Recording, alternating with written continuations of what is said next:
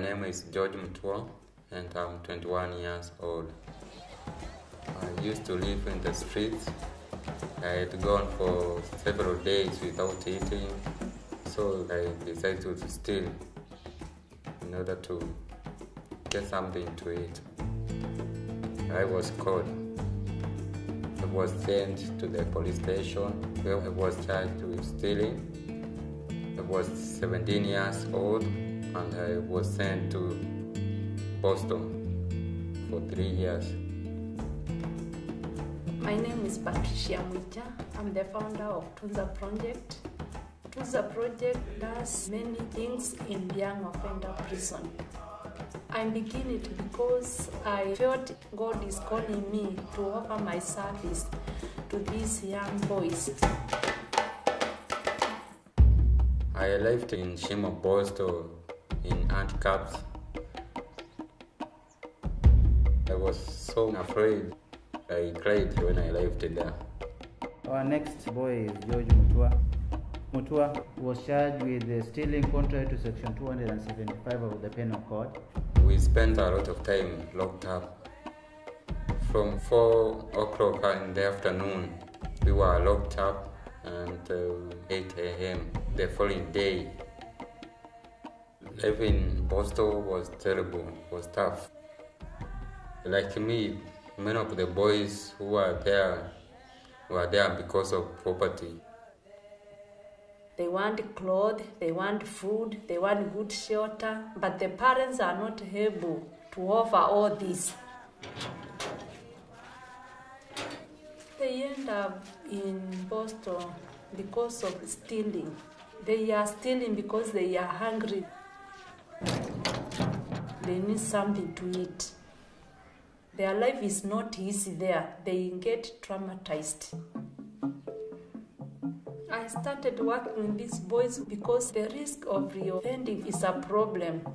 Unless there is somebody to offer some guidance, when they are released, these boys will just go to the streets and back to crime. When I first met with Patricia, I thought maybe I was being transferred to another prison.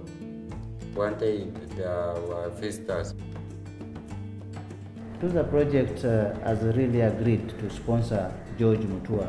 I'm asking for the board decision. Do you agree that he should be released?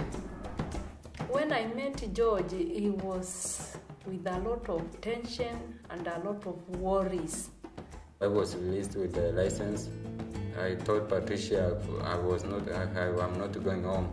I thought that my community will mistrust me. They fear. They are marked as bad people, and if anything wrong happens, they are the first accused. Patricia told me I would stay with our family, so she was able to convince me to go with her. I have a farmhouse where I can offer a place for them to call a home.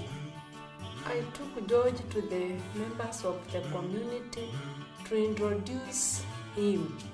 Patricia explained to the community who I am and where I come from.